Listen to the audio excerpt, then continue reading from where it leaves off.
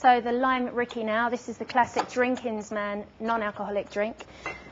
This cocktail is built, which means we make the drink directly into the glass. There's no muddling, no shaking, so you can take it easy for this one. We're going to start with fresh lime juice. It's important to use lime juice that's as freshly squeezed as possible. If the lime is open to the air for too long, it gets quite bitter and loses its key flavour. We're next going to use gom. Gom is essentially liquid sugar. Very easy to prepare at home. Simply equal parts of sugar and water. Boiling water and then just dissolve the sugar and cool down.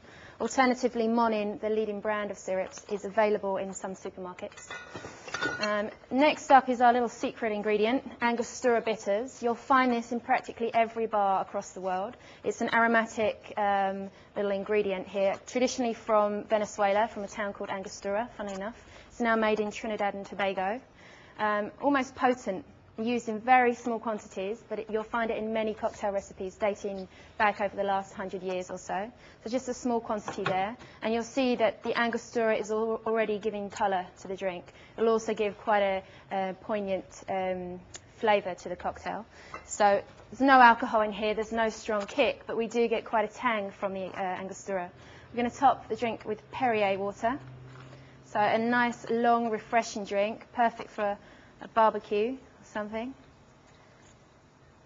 Just give that little stir. You can see the Angostura bitters is already colouring the drink in a nice subtle way, as it does with the flavour. We're just going to garnish here with a lime wheel just to bring out that citrus. And that's the lime Rickey, the drinking man's non-alcoholic cocktail for the night where he's taken a night off from the drink.